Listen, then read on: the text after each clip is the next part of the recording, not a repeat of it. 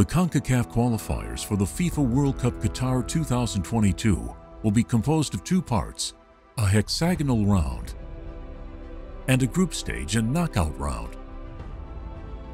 The two parts of the qualifiers, which will determine the 3.5 Concacaf representatives in the FIFA World Cup Qatar 2022, will take place simultaneously during the FIFA match windows in 2020 and 2021. The first part of the Concacaf qualifiers will be played in a hexagonal format with home and away matches. The top-ranked 6-member associations that will participate in the hexagonal will be determined according to the FIFA ranking published after the FIFA window of June 2020.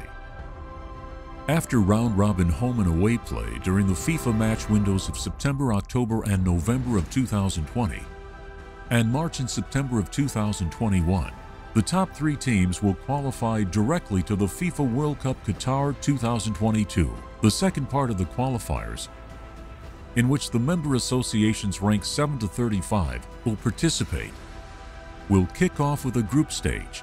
The 29 teams will be divided into 8 groups.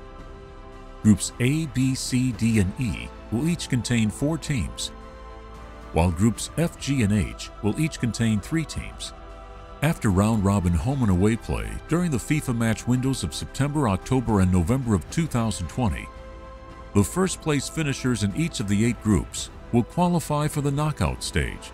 The knockout stage, to be played in a home and away direct elimination format, will kick off with the quarterfinals in March 2021, followed by the semifinals in June, and the finals in September.